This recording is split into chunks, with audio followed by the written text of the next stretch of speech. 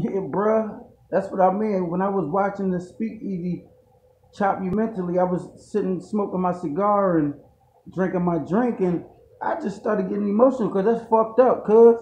That's fucked up what he did with them kids, bruh. For real. I get emotional about that shit, alright? Alright? Because you know what I mean? I'm not for that. I really put time in with these motherfucking kids.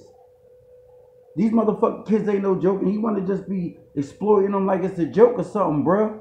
That shit ain't cool with me, alright? Alright? Because, you know what I mean? Like, we, see, this motherfucker not even black, first of all.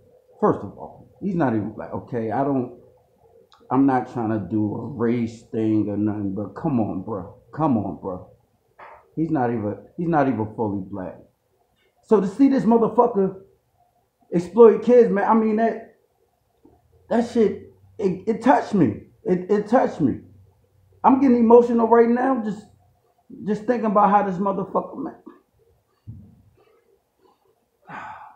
bruh, bruh, I'm getting emotional right now just thinking about how this motherfucker exploited them kids, man. And I, I don't do shit for views. I don't do shit for views of content, man. I'm really sitting over here with my cigar and my drink, getting emotional, man. Cause that shit touched me, bruh. That shit touched me, bruh. Y'all think I'm bullshit? Y'all think I'm bullshitting, bro? Look, I ain't bullshit. Look, look, I ain't bullshitting, bruh. Alright, alright. I'm a real nigga, bruh. I'm a real nigga. That shit touched me, bruh. For real, and that shit ain't cool, bruh.